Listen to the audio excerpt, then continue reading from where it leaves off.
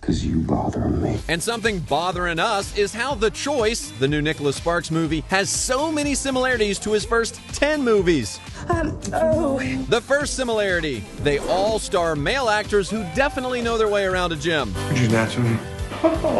Channing Tatum, Ryan Gosling, Liam Hemsworth, Zac Efron, Josh Duhamel, essentially the guys to make all men feel insecure. There's no safer place for you than here with me. But that Abercrombie model physique isn't the only similarity. It's everything that I was afraid of. Number 2, the romance is never smooth sailing. Come back to me, baby.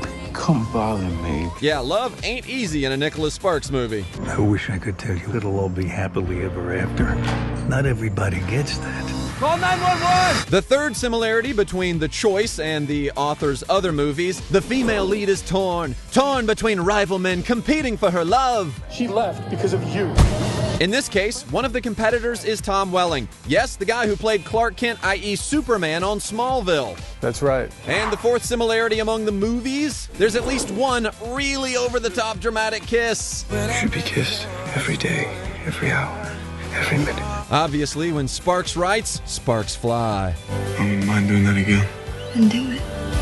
And according to Tom Welling, The Choice has kisses in spades. A lot of people kissing a lot of people in this film. Maybe that's the thing that's different. There's just maybe more kissing in this film. Clearly, Sir Sparks has a formula. This is a good story.